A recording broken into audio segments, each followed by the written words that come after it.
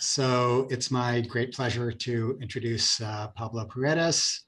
Pablo is a clinical assistant professor in the Psychiatry and Behavioral Sciences Department, as well as the Epidemiology and Population Health departments at Stanford School of Medicine, where he leads the Pervasive Wellbeing Technology Lab. Before that, he was a postdoc in the CS department at Stanford, and before that, got his PhD in CS from Berkeley. Before grad school, he had a very interesting career as a strategic manager with Intel in Brazil, a product manager with Telefonica in Ecuador, and he was an entrepreneur also in Ecuador. He's had many papers in the top HCI conferences, such as CHI, CSCW, et cetera, and also has numerous publications in mixed medical CS venues, like the Journal of Medical Internet Research. He's the PI or co-PI of numerous grants, bringing in way more money than me, including being the PI of a new NSF Sensi Award, Multimodal Sensor Systems for Precision Health enabled by data harnessing, artificial intelligence, and learning. So as you can see, he has an excellent record and has done lots of stuff, and we are excited to have him here. So Pablo, take it away. All right, well, thank you so much. Thank you, Michael. Thanks for having me here.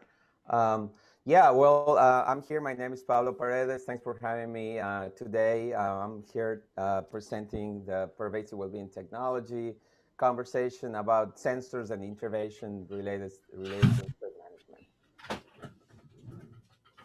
So growing up in Ecuador was actually quite enjoyable, and one of those highlights was sharing time with my brother, who's actually playing the drums in the background. I'm playing the keyboards, as you can see, and it was really nice. It's a great place, but one of the hard parts of my life was he developed an anxiety disorder called obsessive compulsive disorder very early in his life, and sadly it took many years for him to get a proper diagnosis and actually to get improved, and this is one of those things that get exacerbated with several things, but especially with stress. One of these is a tremendous risk factor for this kind of anxiety disorder. So one of the things I had an opportunity to do, and one of the inspirations was working for when I brought him to the US to do a cognitive behavioral therapy treatment, because there was nothing like that in Ecuador,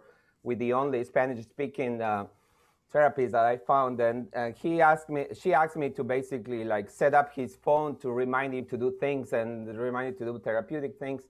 But another thing that I found out is that he was actually spending a lot of time playing this game, soccer league, in his old Nokia phone. And I asked him why, and he said, well, this actually helps me reduce my anxiety, my stress, playing this very simple pixelated game. So I said, wait a minute, that's very interesting. So you're playing a game actually helps reducing stress. So that was one of the beginnings for me to wonder what else can we do with technology. And ever since I've been trying to explore this topic of mental health for many years. And at one point I basically quit my business career and I dedicated myself to investigate this idea of proactive mental health systems and how to avoid this story from repeating again, many years without treatment and the right type of support. And ultimately has led me to try to investigate the underlying factors of mental health and health in general, which is stress management and well-being.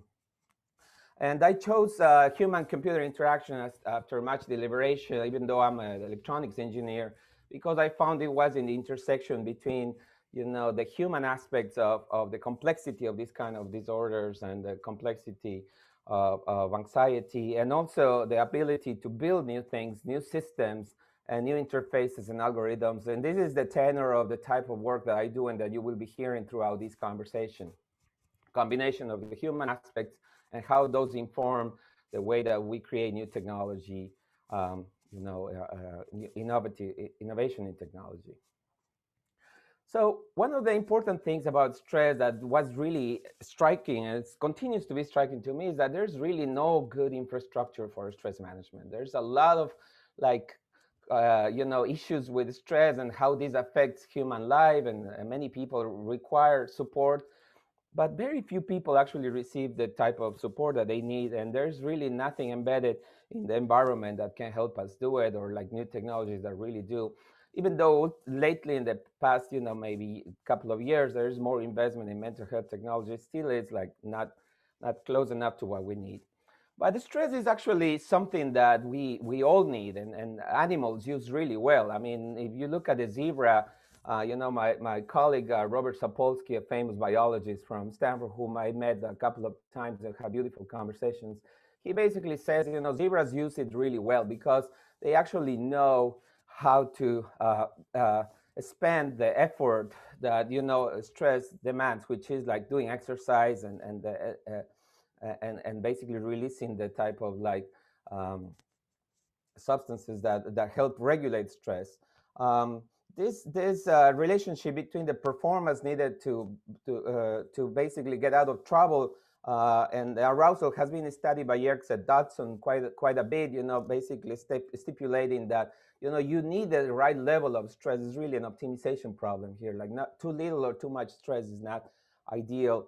And at the same time, you have the perspective from McEwen's studies, which basically define this notion of allostatic load, which is how to keep in balance all the functions of the body and how stress kicks that balance in order to basically keep us going. And that's natural and normal. But if you don't have the opportunity to recover from stress, it will accumulate and potentially do damage to you. However, one important thing of the zebra is that it needs a prairie to basically do these things. Like without a prairie, the zebra will not be able to like survive from stress. It is fundamental that there is some infrastructure, and without a prairie, maybe like the lion will come and the zebra might die out of a heart attack instead of like dying out of like on the teeth of the lion. But this is our prairie. Look at our modern prairie. This is where we spend 93% of our time. And this is what's filled up with stressors. And the modern stressors for humans are actually about perceived things, our psychological, perceived demands, perceived threats that we basically, receive an email or a phone call and our body reacts the same way than the zebra, but we have no way to run. And we're just sitting there. As I say, you want to find a human, find a chair, essentially. Right? So this is our modern environment. To me, the question is, how do we do stress management in this modern world, right? How do we create the right type of science to do that? And to me, it's been a quest of like finding and defining the sensors and the interventions, interventions meaning like behavioral, like manipulations that will help us basically deal with this complexity in our modern, environment. So, I've been asking questions like, what if we can repurpose the internet and make it into things that, that work for our stress advantage? Or what if we can like repurpose chatbots, which are essentially, quick conversations for us to recover, also from stress at the right moment? Or what if we have like this woman here who is talking to the car, conversations with a car that will basically tell you during the commute that the things that you need to recover?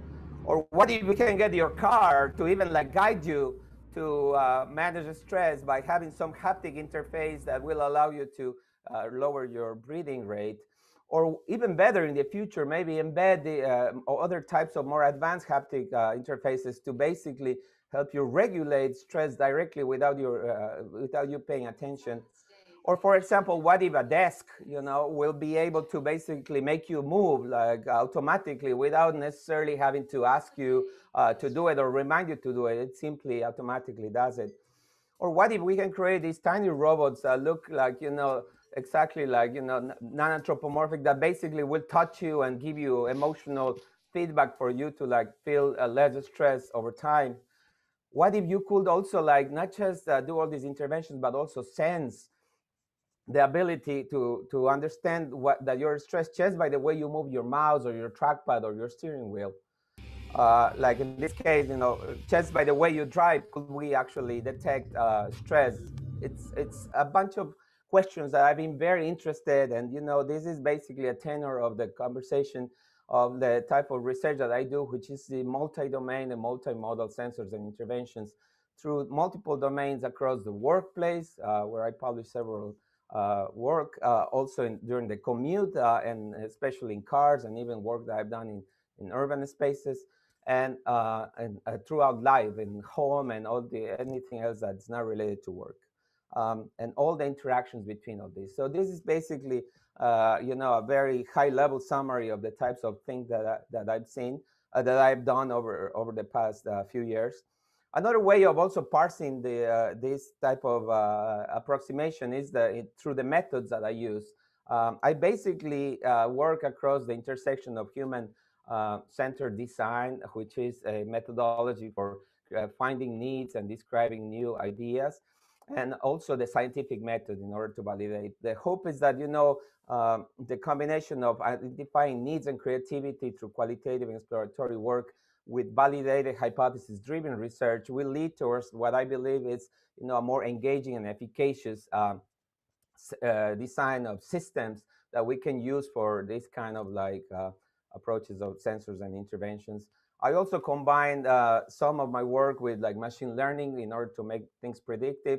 And I focus a lot also on trying to understand the implementation component of things, like will these things actually be deployed in the wild?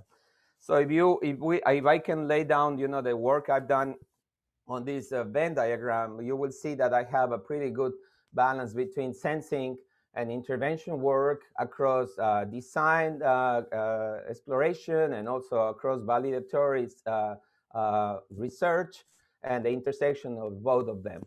And I will basically be walking you through some of these examples. Obviously, there's no time to talk about all of these. As a matter of fact, I will split the rest of the talk in two parts. The ongoing part, the ongoing work part, and then the future research. On the first part, part one, the ongoing research, I'm going to be talking about the sensors and interventions I built. And essentially, it will be three papers that we'll be describing. One related to passive sensing using user peripherals, and two papers related to interventions, one on suites of interventions, multiple interventions, and one on physical interventions that I described. So let's get to the first one. Sensorless sensing, this is a paper from 2014 about repurposing the mouse as a sensor, and how this led also to a paper on repurposing the steering wheel from the car as a paper.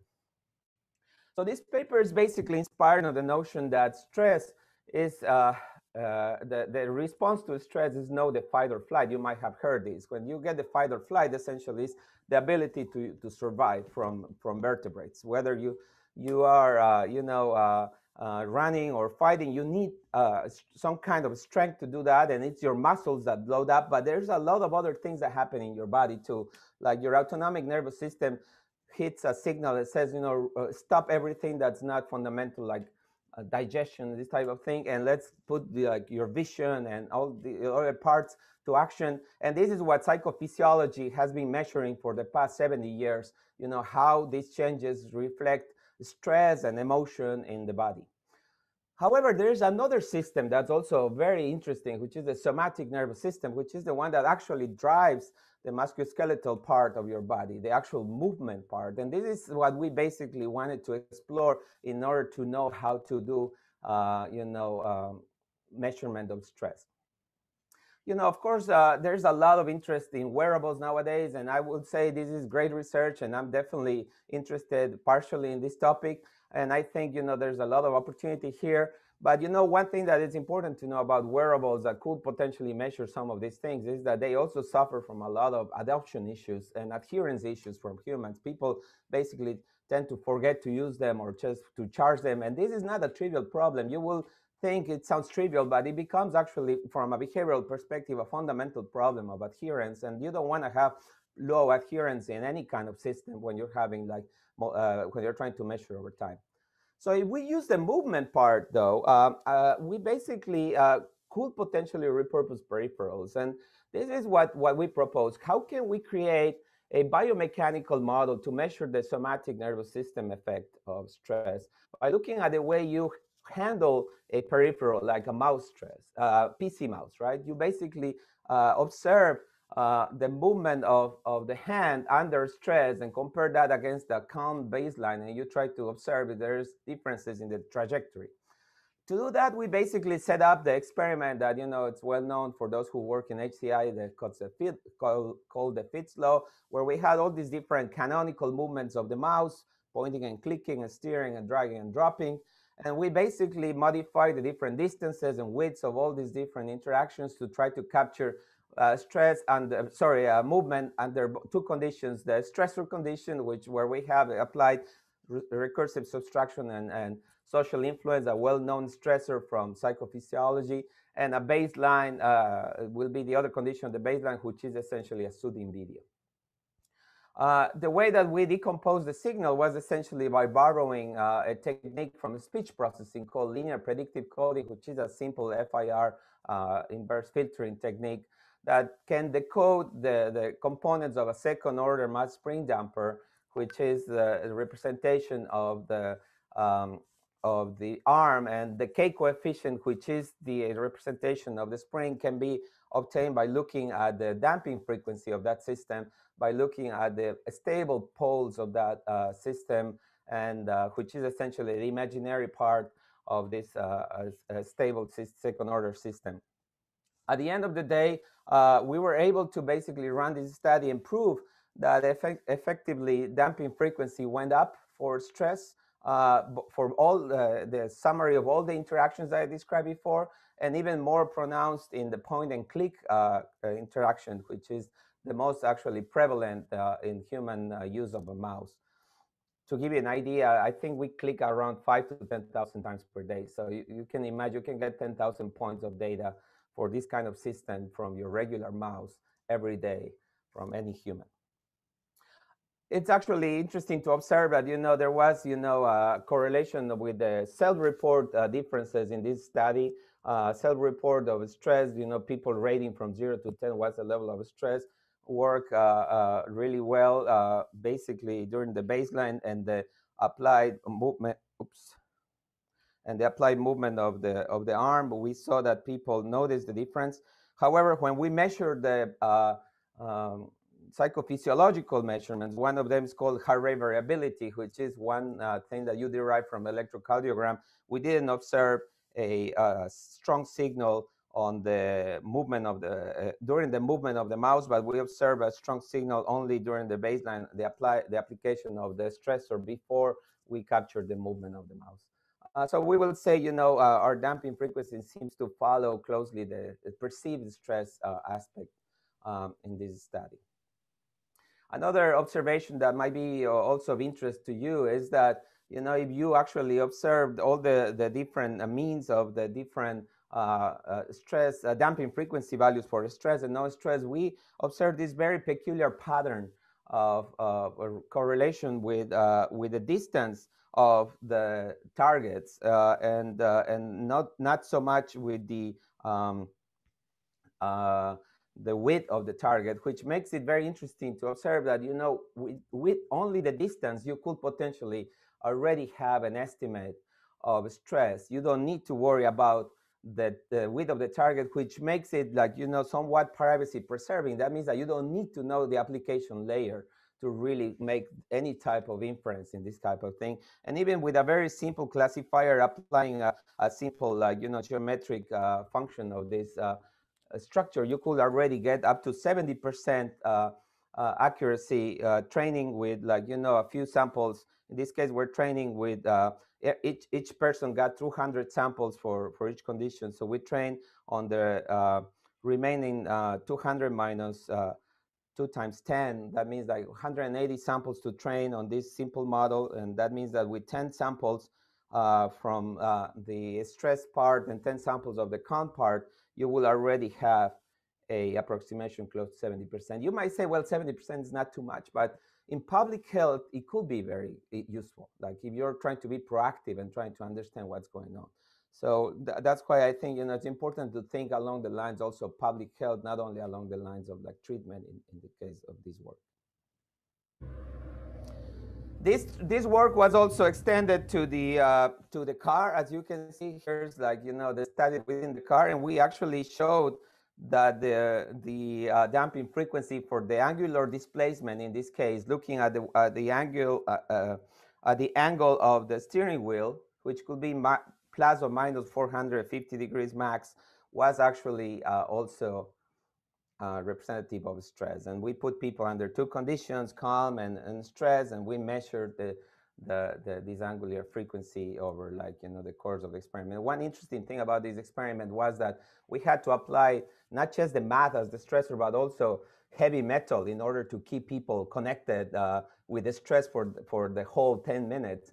And of course, I like heavy metal, so it might not stress me too much. But it's well known that the majority of population get like pretty stressed with that metal. Finally, more recently, we are also very proud that we're pretty much in submission right now of this paper where we prove that we can actually do it with a real car, not just with a simulator car. We actually ran a study in a garage that of a new building at the med school, and we're very proud that we got the signal, and also that we were able to put this speed. It's very hard to run. It took like 5 months of running this experiment, trying to collect the information, but it's there. So anyways, in summary, I told you about this mouse stress paper and how we use the mouse as a biomechanical sensor, and then how that evolved towards the steering wheel. And the insights I would say is that, it's very interesting that there's, I would say, arguable more compliance because you're using the mouse all the time. You don't need to wear new things. It's affordable. It's a $5 mouse. It's just software that you need to deploy. Of course, we can argue that, the deployment model, whatever, but at the end of the day, you don't need to deploy hardware. No need for hardware for these things. And finally, I don't know how many millions of these devices are already there. I think actually I used to work for Intel, so I asked my friends, I think we're talking in the billions of mice deployed in the world. And there's even another paper on a trackpad that I didn't show you because of time. So let's move to the next one. The next paper is called Pop Therapy, and it's about interventions, and most specifically about combining HCI and AI to do like these recommendations of interventions. So the inspiration for this paper was very early in my career when I was just starting. I actually wanted to explore different types of interventions. Remember my brother playing soccer. I wanted to test also other little games and also some like rudimentary wearable and other types of things with SMS. And I basically got fascinated with the possibility of multiple ways of intervening. So when I joined Microsoft Research as an intern, we developed this app called Pop Therapy, which is basically a combination. You can see the app working there on a Windows phone, of course, because Microsoft Research. And we were basically able to design this app to provide micro interventions whenever people request it, and essentially rate the stress that you can see here, rate the level of stress before and after the intervention, and then the system will provide a recommendation personalized to the person. And in some cases, you can override that decision and essentially decide that you don't want to do social media. Maybe you want to play a game, like in this case, and then eventually, this is all recorded in training the algorithm. So we basically had 3 fundamental research questions. One is, can we generate a micro-intervention suite with pop culture, meaning with things that you already do online, to do these micro-interventions, these quenchers of stress? Can we determine with machine learning the successful policy to basically provide the right intervention for the right state of personal and context? And finally, can we actually see effects in the longer term, with this gentle approach? How do we develop this ability to cope? Cope is the ability for people to learn to deal with the stress, not just to deal with stress, but their style of dealing with stress, and that can be measured with scales too. Essentially combined, the system goes through like a self-requested stress call from the user. We compute information based on context, and I'll explain more the details, and we repurpose some things that you already do. So let's start first with the interventions, how we designed interventions. Essentially, to create this intervention, which has 2 parts, a little prompt that says do something, and then the link that sends you. What we did is we basically observed the most popular apps and games that will basically guarantee that we're using things that people will use. And this is not a trivial thing in the world of design. We basically are taking advantage of like millions of dollars of Facebook doing UX design, so I don't have to do it, right? And I don't have $100 million to work on this. But I intersect this with the therapeutic techniques from psychology that works for stress. And we found things that look similar like that. For example, this intervention is similar to what we call the three good things, which is a type of intervention from positive psychology that actually has been proven many times to work. And this is an example of something that you can do individually. Or another example here, like where we're actually trying to get people to move more by basically asking them to laugh and also share funny things with people, which is, being documented in laughter. At the end of the day, we had 16 interventions, 4 different categories and 2 types for each category.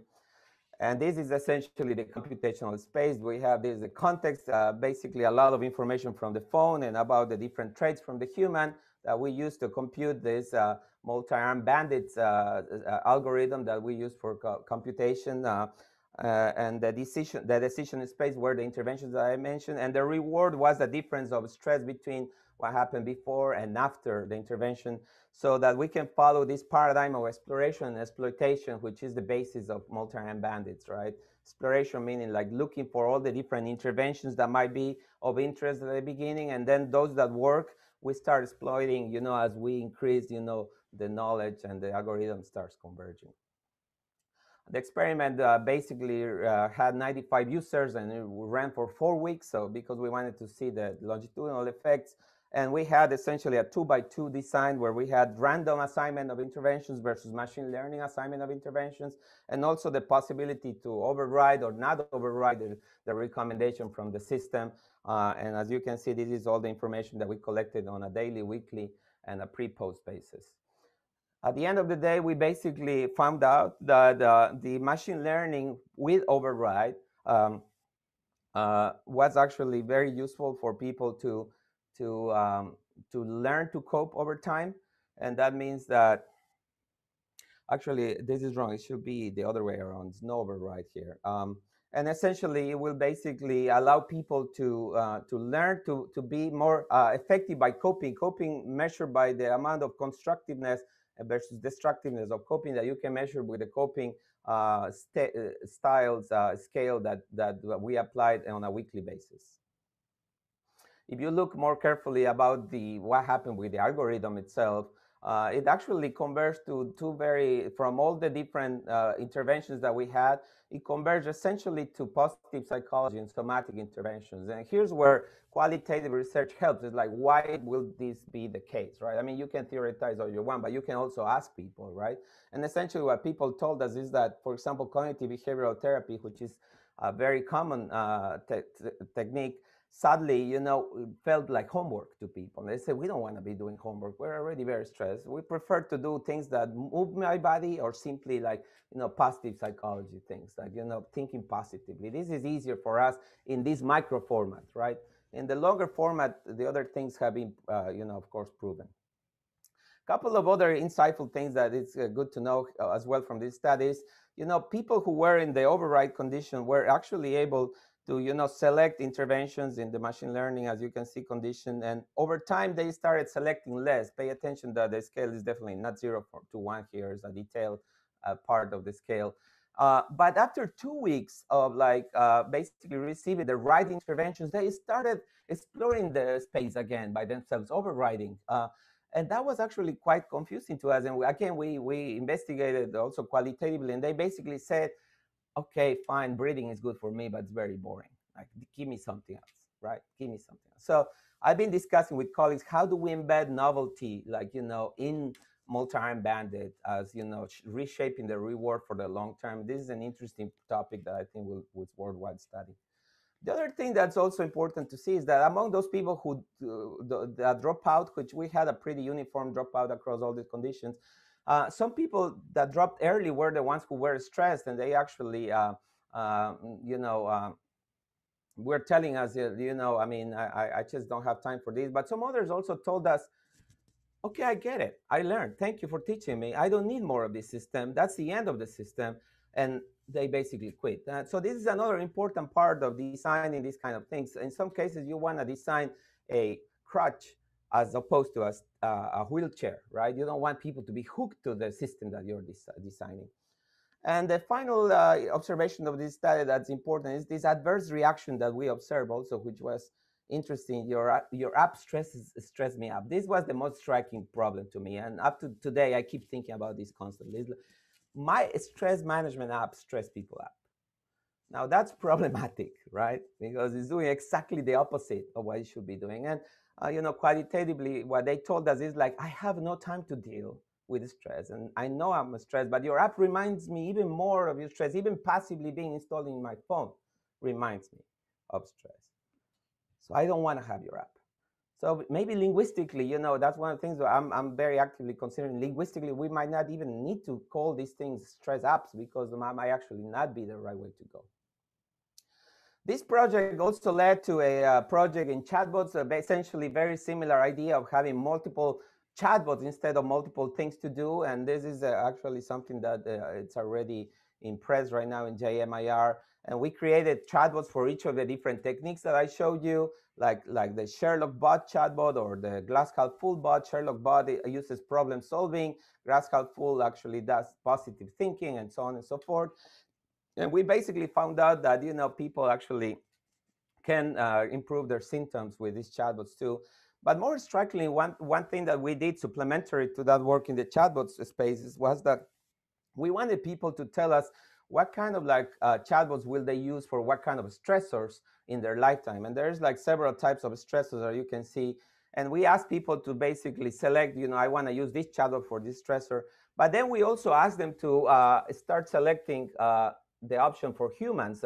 This was done in semi-structured interviews format. What will you do? How will you share your time between humans and chatbots? We did it in that sequence, and we were expecting that people will basically say, no, I'm going to use only humans. Humans are better for stress. Very surprisingly, we have this distribution, which is pretty much perfect. Like, people want 50% of their time to be, 50% of their problems to be dealt with chatbots. So I think we should be thinking about new ecosystems of chatbots and humans, and not human replacements for chatbots, as a great opportunity. So in summary, these are just-in-time intervention suites, the paper pop therapy that I explained about, like micro-interventions, and also how that led to the chatbots. And the insights from this is that, first, it's a low barrier. You can repurpose things from the internet. You can do personalized and contextualized type of interventions, and also you can do just-in-time interventions, whenever people require it. Finally, the last intervention example that I have is more a physical implementation. Is about breathing in the car. Breathing is very important for stress management. I mean, I'm not going to go in depth here, but essentially, breathing has been already studied in mice, has like a direct connection to the central nervous system, and the pacemaking of breathing regulates arousal. It also regulates, of course, your heart rate, and in turn, it regulates also your lungs. And all these interconnectivity of systems generate changes in the pace of breathing, and also the pace of your heart. Actually, the variability of your heart is what matters, because it's related to the pace of breathing. And this is what basically help us regulate the amount of stress. So you want to have a highly variable, actually, you want to have this respiratory sinus arrhythmia, very variable. That's the type of pace when you're like relaxed. When you get stressed, you start breathing very uniformly, and less variability appears. So what I've been studying is like, how can we guide people to breathe slower? Slowing down the breathing rate actually helps, as I showed, by modulating the central and the autonomic nervous system. How do we go to like essentially from 12 breaths per minute to six breaths per minute, which is actually the best, the lowest and the most effective way of breathing. And I actually explored this very early in a study that I did when I just joined. And it was really good for those who were able to breathe at six breaths per minute. It was great. But there were quite a few people who couldn't do it. I mean, try breathing at 6 breaths per minute. It's really slow. Some people actually get hyperventilated. So at the end of the day, what I explored in these more recent papers, how do we reduce just 30% of your breathing rate from your nominal baseline? 30%, it already generates an effect on your arousal or stress level. We basically investigated, can we build a system such as a chair that can guide you to breathe by basically generating different interactions that will signal the pace of breathing, and we also investigated other movement, but the breathing was the most interesting for humans. And we basically applied that first to the car in a simulator study where we got people breathing. And as you can see, the breathing rate from of this person went from 19 to 11, or from 17 to 12 here. And we were able to reduce breathing rate in the simulator. As you can see, this guy is sleeping, and that's actually a side effect of breathing. He was in the autonomous driving condition in this study. So that's actually a side effect that we have to pay attention. Like, you can really fall asleep by breathing slowly. Sorry for the noise. We replicated this study, and this is the study that I'm actually want to go a bit more in depth. We actually built a mat that we applied in a real car that basically guided people to breathe the different pace. And we created a closed circuit, different study than the one that I showed you before with heavy metal. And we were basically measuring, not just the ability to breathe, but also the position of the car in order to measure performance in this study. We ran a study with 24 people. We had an intervention condition versus a control condition to help us understand the intervention. But also we added a stressor in this study, as opposed to the prior study, which only had a nominal breathing rate. And we had two fundamental hypotheses that we want to observe if there is like a change in breathing rate and also in heart rate variability for this case. We validated the results. We found out that we could basically get people driving and with a guided intervention, bring the breathing rate down and eventually keep it like, at a lower level. And also we validated this in the case of the stress case. In the case of a pre-stressor applied before the intervention and the intervention, we actually observe a higher reduction of breathing rate and even a stronger like sustained effect after the breathing rate ended. If you look at this from the arousal perspective, which is ultimately what we want, the stress part, we actually saw the right results. The RMSSD signal, which is one way of measuring stress, is an HRV measurement, went up. That indicates that essentially we had higher variability, and eventually that means that people were getting calmer. As I said, we also measured during this study, we were able to measure also the position of the car, and we did this with computer vision by observing with two cameras on the sides of the car, the position of the car with respect to two markings that we put. And essentially, we showed that there were no safety incidents, no severe lane departures, and no hard brakes. So we basically considered that this kind of work can be safe and can we move to traffic testing. As you can see, we moved always from simulator to traffic because we don't know what are the effects of stress. So you have to go, very parsimoniously in this case. So in summary, we have, cyber physical interventions, the calm commute and in-car breathing detection. And the insight essentially is that we can repurpose space and time. We can repurpose the commute, for example, as an opportunity to breathe slowly. We can also have efficacious and engaging results here because this is as simple as sitting in a seat, and ultimately it was safe.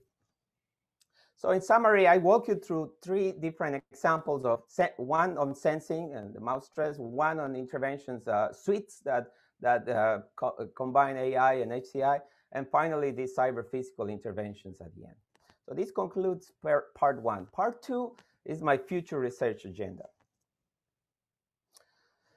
So in the future research agenda, there is also three elements I wanted to discuss, and this is going to be a bit faster perhaps than the first part, as it's more, there's some speculation as any future research agenda. One is, how can we optimize stress at a personal level? Can we do it, and I'm going to explain what that means. How can we actually do like shared autonomy for well-being? How do we combine autonomy? And finally, how do we can create this go beyond persuasion in interfaces? Like, I'll explain what that means. We can do more than just being persuasive. So on the personal optimization, it's basically going back to the zebra and the Yerkes-Dodson curve. This has been observed in mouse, and this is like, very nicely documented. However, if you look at studies that have been done for humans, the models are way more complex than chess and inverse U curve. For example, nurses in the ICU or performance in the ICU, you can keep throwing like problems at nurses and they keep solving it. So there's no like inverse U curve in that case, or maybe we haven't gotten to the other side of the curve. We cannot break nurses. Let's put it that way. Uh, the opposite happens with cadets and people in occupational therapy, where you keep throwing like more stress and you basically break people very quickly. So we have to study this more carefully. In order to do this, we definitely have to continue to do long-term measurement and move from like this very like shallow way of measuring once per year to a more like aeronautics or nuclear engineering approach where you can measure the human constantly, right, as if this is like very valuable machine, and basically do continuous monitoring and then be able to do prevention and prediction, right? So essentially, this is one of the things that we're starting to explore with colleagues from chemical engineering and also from electrical engineering. And this is the Sensi award that we got this year, essentially, well, last year, but the month came this year, where we combine biomechanical sensors with biochemical sensors, which are wearables and our passive sensors, and also several techniques from AI that will allow us to optimize motion artifacts, optimization of the power use, and also understand how to optimize even the way that we capture data, labels for training these new type of techniques. So this is one way of like combining and creating sensing ecosystems that will allow us to get better measurements. We also have to think about being multi-domain, right? I mean, how do we go beyond just the obvious? How do we go through multiple domains like doctors or office workers or students, all of them suffering from a lot of stress? That will be very interesting to document these curves, the Yerkes and Dodson curves for all these different circumstances with highly granular data.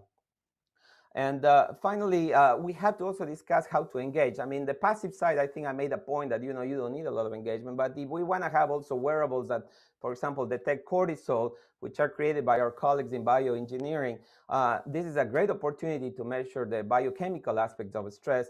The problem is that, it's not easy to design these wearables because we actually just recently published this, or submitted, sorry, this study where we combined, the human preferences of wearing these skin-like sensors with the measurements on the body, and we observed that humans basically want to wear these things exactly where engineers don't want to put them, because engineers want to measure, in the hands and the head where you get a better signal.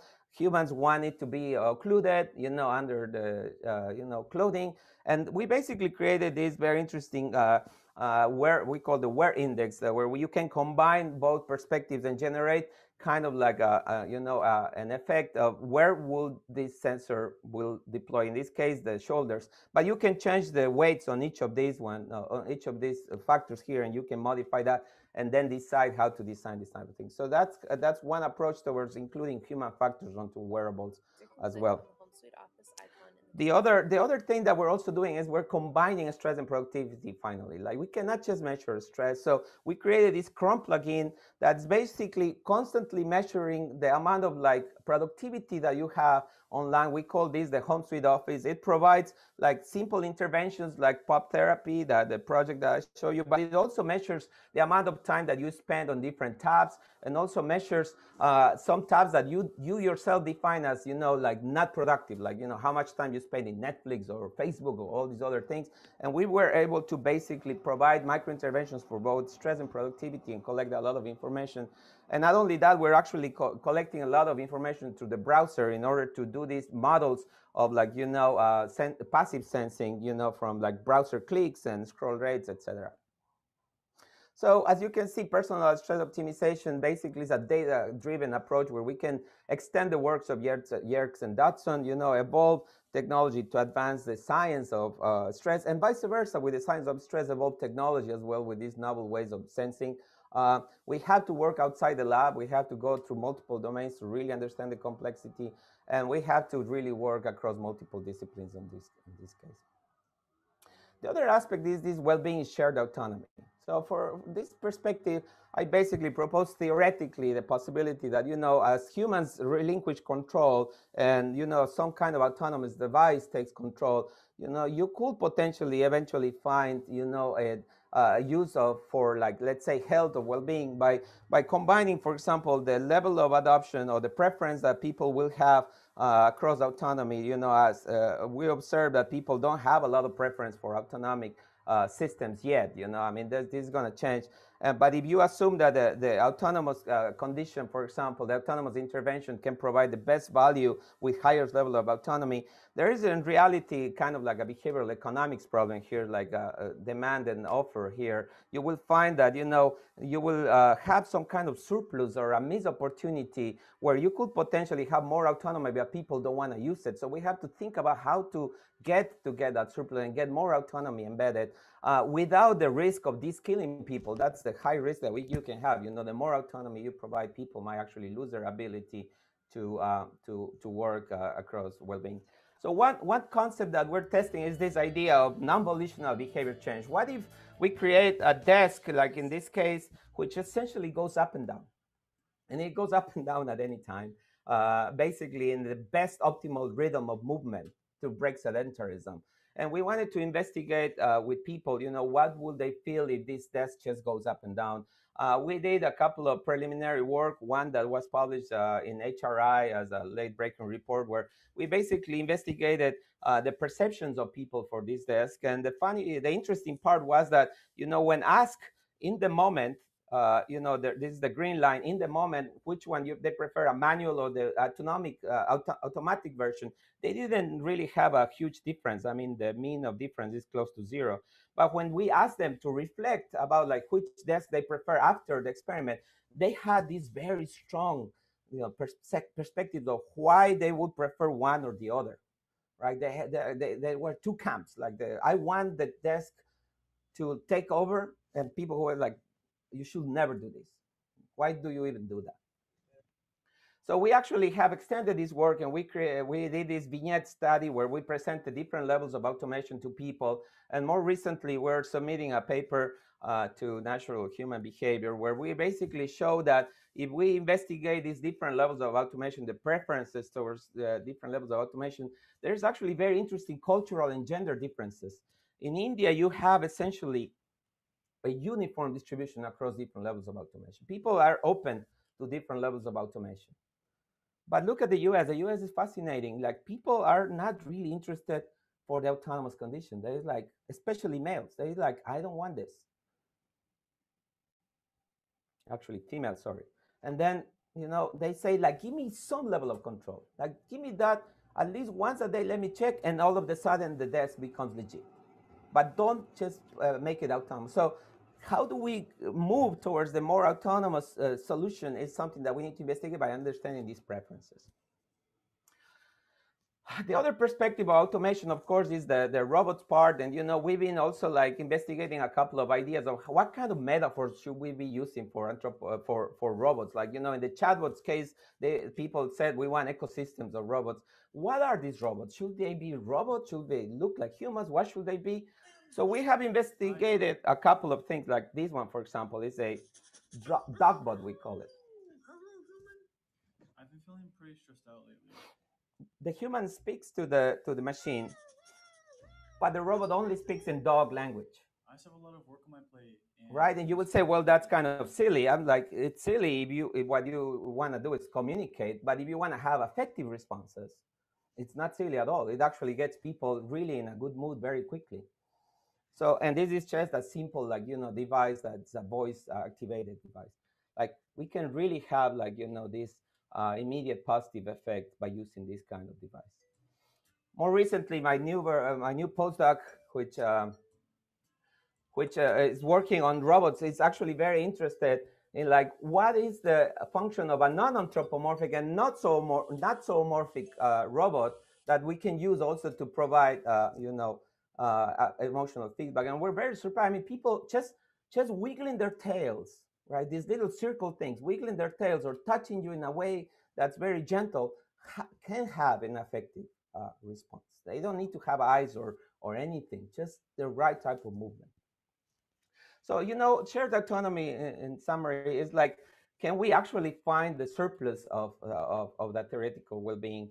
Can we understand the mismatch between experience and preferences? People tell you that they don't want autonomy, but in reality, they might actually do. We have to that's why you need to investigate both sides of the coin. And then can we explore also new metaphors, of autonomy? And to conclude, the last topic is this beyond persuasion aspect. So the beyond persuasion aspect, and I need to move a bit faster here. I'm running late. It's essentially this idea of mixed reality. I have proposed that, mixed reality has a missing part here, which is augmented virtuality. You have augmented reality, you have augmented mixed reality, but augmented virtuality is what if you can get a virtually inherent space and you enhance it with reality, as opposed to a real reality enhanced with virtuality. And we actually ran a study, and there's prior work also done in Kai by several of my colleagues. But we ran a study where we basically got people using a VR system in a car, and we designed it such that you can actually match the movement of the water with the turns of the car, and all of a sudden you enhance a basically interesting experience magically with a 10 miles per hour turn. It becomes fantastic because they feel like the water is pushing them when they are navigating with the right VR system. We even measure electrodermal activity, and we observe that the condition, the ocean, the emotion, sorry, this cannot be seen well here. The emotion condition compared to a baseline where we have a static condition, compared with a static condition, was actually much better to reduce electrodermal activity. The other element of enhancing this, so that's the augmented virtuality one. But what about subconscious reality? That's the other one that we're leaving behind too. We're measuring a lot of things in the conscious realm. What about subconscious? Can we actually do something about operating at the subconscious level? I mean, if you ask a psychiatrist, they will agree that 90% of our perception is subconscious.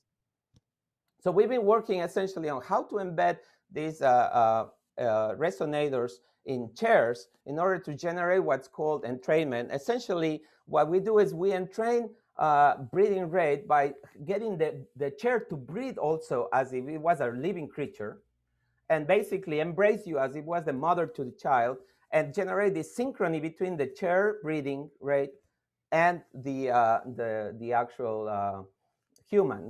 We actually operate at low frequencies because this has a stronger effect on your torso, and we generate these envelopes that look like breathing rate to generate the vibrating signal in this low frequency transducer.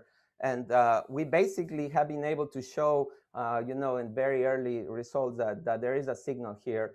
And we have even been able to lower the volume of this linear actuator, volume meaning the perception on your torso, and still get us an interesting signal. Here's actually very preliminary data.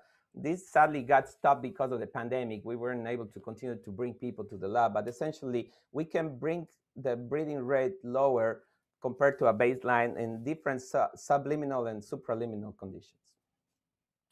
So in summary, the beyond persuasive interfaces essentially is talking about augmenting mundane experiences, looking at, entrainment, embedding these entrainment opportunities in everyday scenarios and interfacing at the subconscious level even. So the last thing I wanted to say here is ethics is really an important aspect. And I think we need another hour or 2 hours to discuss ethics, but I'm gonna at least make a disclaimer that I've been thinking, how ethics affects surveillance effects in my work. We need to really come together with colleagues who work on these different topics in order to do this kind of work. For example, in the sensorless sensing, should we do computing DSP-based analysis? What about user autonomy? We're always measuring. Do we need one single consent or do we need ongoing consent? Right? I will argue that we need ongoing consent. You cannot just have one like Facebook. Okay, you sign this and that you sold your soul to the devil, right, forever and ever. It shouldn't work like that, right? And finally, private malicious use, right? Nothing prevents from this being used for malicious use. So we should come together to democratize data and code to basically attend this potential issue of malicious use, at least to diagnose these kind of events. So this summarizes the future research agenda, personal optimization, well-being, shared autonomy, and persuasive interfaces. to advance automation, interaction, and ethics knowledge through stress and well-being. So summarizing, I showed you that I can build across different domains and different, like, sensing and interventions. I've shown you that I can repurpose design thinking, scientific method, and combine it with other techniques from computing to improve engagement and efficacy. I walk you through the ongoing work, all the three topics of sensing and interventions. I'll walk you through the future research agenda, which talks about optimization of stress, autonomy, and beyond persuasive interfaces. And this is all in the hope that I could potentially keep building this persuasive well-being technology future of unobtrusive sensors and interventions for stress management. And that's my talk, and thanks for attention, and sorry for the small delay. Thanks again. Awesome. Let's thank Pablo for a great talk. Claps, everyone else can get virtual claps. Yeah, and we have time for questions.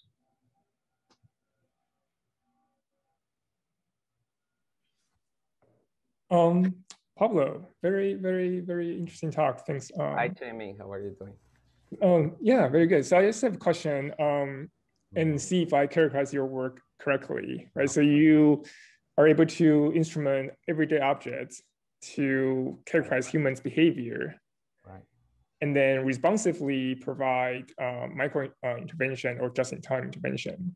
Right. So I wonder if you look at this a bit longer term, and then be able to identify predictive patterns so that it's not just responsive to people's stress behavior, but you actually anticipate potentially problematic behaviors. Yeah. And then, so that's one. And in relation to this, how do you bring context into support this? Because I think right now it's mostly behavioral sensing. Yeah. And I feel like there might be a lot in the context surrounding people's behavior. So just curious about your thoughts on this. Yeah, thanks for that question. So yeah, indeed, my work has been mostly on the, let's say, public health domain. I work with healthy people to keep them healthy, essentially, as opposed to like patients who go issues. I'm actually teaming up with a leading OCD researcher here in psychiatry. Very soon we're writing a grant on how do we use, for example, these passive sensors that we have to detect, in this case, anomalies on the movement, to detect these patterns of, for example, recursive like behaviors online, the compulsions of OCD. Like, how do we detect compulsions, right? And that's actually something that we can certainly do. And it's actually something that's very exciting. It's a different way of looking at the time series. It will have to be done on aggregate and longer terms as opposed to the micro analysis that we do. And it will basically lead to the opportunity there.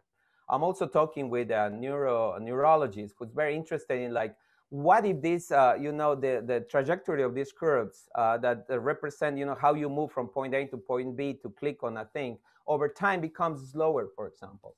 And that might be correlated with Alzheimer's or Parkinson's, right? That small reduction in motor ability might be a precursor in perhaps years in advance of like deterioration of your motor abilities. So we're also discussing that in the realm of neurology in that case. So at the end of the day, I think the harder question is the one that you're asking, is like, well, how do you get to really work in that realm, right, with patients and all the privacy preserving aspects and all that. So for us to really study this, get to the level of being as private as possible, it's actually very important that we continue to collect, information about the users. I would say the closest that the users that have, this level of risk, and eventually learn how much data do I really need to collect? What kind of features do I really need to collect? Do I need to collect all the time, or do I need to collect less data? What's the optimal amount of data in order to make the predictions that you're doing, right? And in order to do that, you will have to, I would say, it's like, a back and forth type of question. Like, you propose that we will collect less data based on like some kind of privacy issues, but also you look at the data itself. So the data that's coming from the doctor study, I mentioned that we're actually measuring doctors in the clinics right now. And we're basically collecting that data to do burnout prevention. It's actually starting to become very interesting to us because it shows that there is the possibility of collecting less data than necessary. The car, I actually showed an example. In the car, you only need about 8 turns to have a stable reading of stress. And even in the mouse stress paper, with 10 samples, you could potentially already read the variation that you need for stress. It all depends at the end of the day of what you're measuring. Stress, changes over minutes. Parkinson changes over years, and compulsions are more an aggregate of all these measurements. So I think there's a huge potential to have more of this passive sensing, and definitely an important question of how do we collect the right type of data and the right type of consent. Of course, as I said, if we're going to be measuring for many years, we cannot just get one consent. We have to make sure that people that the consent adapts to the longitudinal nature of measurement too. I don't know if that answered the question enough. Yeah, thank you. Yeah. I have a question. Thank you, Pablo, for a great talk. You've mentioned a lot of problems with evaluating interventions, like you've mentioned bad compliance or non-adherence for wearables and things like that. And you've also mentioned what sounded like systematic dropout for your bandit stuff. Mm-hmm. So you've mentioned those things, and you've mentioned that they're a problem, but I haven't quite gotten how you actually address that stuff and then post hoc analysis. People who do clinical trials worry a lot about this kind of stuff, of course. And there are all these methods, for example, for dropout, there is an extensive literature on instrumental variables to adjust for that stuff. Mm-hmm. And similarly, there are things for systematic dropout. So I'm just curious how you thought about that. Yeah, the systematic dropout is certainly a very important issue. If you look at, some of the predicaments by people who work in specifically apps and digital medicine, like Eisenbach, Eisenbach has this paper, The Law of Attrition. He basically says the problem with apps is that, the barrier of entry is so low that, you get this tremendous uptake at the beginning. And then there's a natural, very huge dropout at the beginning, such that, if you want to apply traditional models like, intention to treat and all these other type of models that assess long-term adherence, they break because of the tremendous uptake. So part of the challenge to do that is first to understand the dynamics itself of apps and how people will adapt to apps, by knowing that there is maybe this part at the beginning of the trial where you might have people who are just using it out of curiosity and not really out of true interest. But also we have to basically start looking at how can we compound, for example, the novelty and the systematic effects into the reward system of, for example, bandits in this case. Can we actually compound, the amount of times that people access a intervention into the reward system itself, and see if we can optimize for that compounded reward as opposed to optimize just for the immediate reward that we were calculating, which in this case was stress management. So there is all these numerical techniques that need to be done. But the other component that I really want to bring into consideration is the human aspect of these kind of things. At the end of the day, some of this systematic dropout was because of the perception of the system itself. They basically felt that the system was stressful, right? That was one of the things that I mentioned, on the stress management app. And that perception of the system generating stress was really problematic because we wanted people to actually use it as a tool to reduce stress, not as a tool to make them stressed. So we've been investigating that by actually looking at linguistic aspects of, how to introduce the language of the types of things that you will do with these microinterventions. First of all, you will never call these things microinterventions at all. It should be called something activities or goals, etc. Second of all, you don't frame it around stress. Also, we on the chatbots project, that's actually one of the things we basically said. It's these chatbots are your companions to support, your journey to be strong. So you focus more on the positive aspects of this thing as opposed to the negative aspects, because it's as simple as the traditional linguistic proposition by Lekov, right? You cannot not think of the elephant. So it's a composition of like the let's call it linguistic or marketing, even if you want to call it, right? People would say it's a marketing component. Well, marketing plays an important role. Like, I mean, it's not a secondary role in the case of interventions, right? How you position this thing has an effect on how people perceive it. That combined with like, modification in this reward shaping part of the numerical aspects could be one avenue to start like, supporting longer term adherence and trying to address some of these systemic, that you call systemic dropout issues that we observe in our systems. Okay, great. Thank you. Thank you. Maybe if I could just pop in on that. So one of the things that I've been thinking a lot about lately is different groups of people and how they're going to react to this. So we've been talking a lot about older adults as well and how technology is going to support them. Particularly, the generation of older adults that I represent that grew up with technology already. So we're kind of used to having technology in our lives. And a lot of this comes down to individualization. The idea that, you were just saying when you put an app out, you get a huge uptake and a bunch of people drop out. Well, how much of that is related to the fact that, different people are looking for different things in that app or have, come to it with a different context. And if one could start to create a space where they're able to essentially adapt to whatever that context is, you might actually get more stiction from the users. Have you thought a lot about how you would develop individualization into these systems as opposed to just kind of, you've got an app and it goes out and does things? Well, there's several things that you can do. I mean, at the end of the day, this, for example, pop therapy paper that I showed, I took the notion of personalization at the granularity of the intervention type, right? So you say instead of having one intervention, you have a suite of interventions, right? So now if I have a suite of interventions, I can select the ones that work for different people, and maybe that didn't come clear enough. Like it wasn't like we converged towards like only positive. It was each person had different treatments.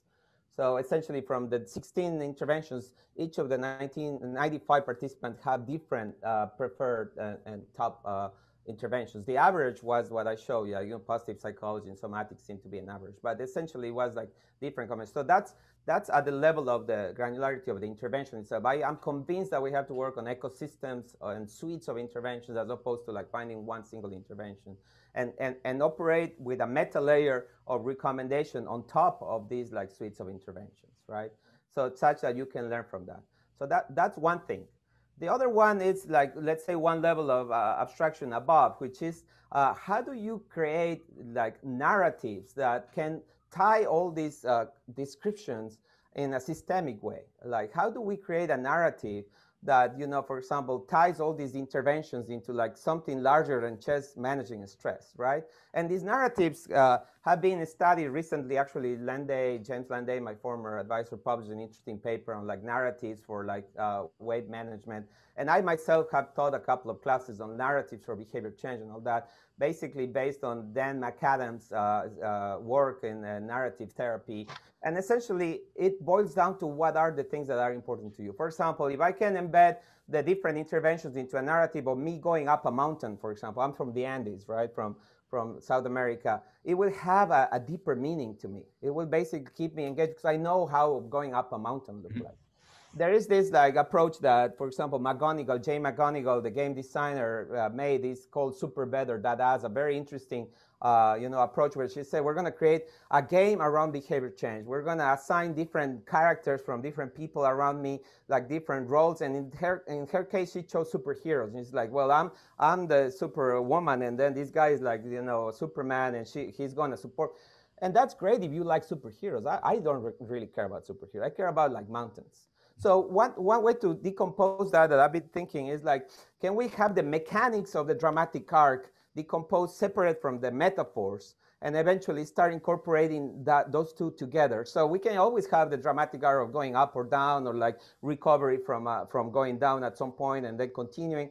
And then add to that metaphors like, for example, the discussion of the mountain or the other one. And I could easily change the bots that I have. For example, instead of calling them Sherlock bot, I can call him like, the wise elder from like my town, right? It doesn't have to be called Sherlock, right? And that little variation might already have an impact in me, the shaman instead of the Sherlock, right? He's the one who investigates things. So I think this is another opportunity, and thanks for bringing that question that I would like to investigate, is how to bring narratives, you know, as a glue to put together all these variations. And you know, I could keep talking, but maybe I don't want to worry. On the lower level, you can also modify interventions, right? You can also take those, like, you know, micro interventions and featurize them in terms of like what kind of things you can change. For example, one thing that we did in the chatbots was sometimes the chatbot would say, hi sir, how are you doing? And sometimes it's like, what's up, dude? How are you doing today? Right? That change is the same greeting. I mean, you're greeting the person, but in two different ways. And just by changing that thing, we had tremendous differences, at least at the qualitative level. We observed that, you know, older generations, as you said, they didn't like this, like, why is this chatbot being so fresh, right? Talking to me like that, versus like younger people like, oh, dude, this is cool. Now I want to talk to the chatbot, right? So anyways, at the end of the day, summarizing, there's micro modifications that you can do at the level of interventions. You can also keep operating at the suite level and also tie it all together with a narrative, the arc and metaphors that will get people more engaged, depending on your age or gender or whatever preference that you want. Great, no, wonderful answer. Thank you. Thank you. So we're basically out of time, but maybe one more quick question if anyone has one. No? Okay, great. Let's thank Pablo again. All right. Thank you very much. I appreciate it. Sorry. Great, and I will stop recording. All right.